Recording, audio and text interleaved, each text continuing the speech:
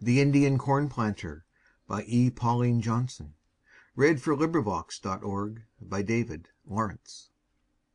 He needs must leave the trapping and the chase, For mating game his arrows ne'er despoil, And from the hunter's heaven turn his face, To wring some promise from the dormant soil.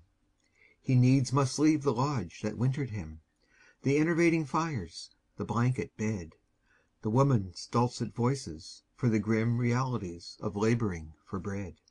So goes he forth beneath the planter's moon With sack of seed that pledges large increase.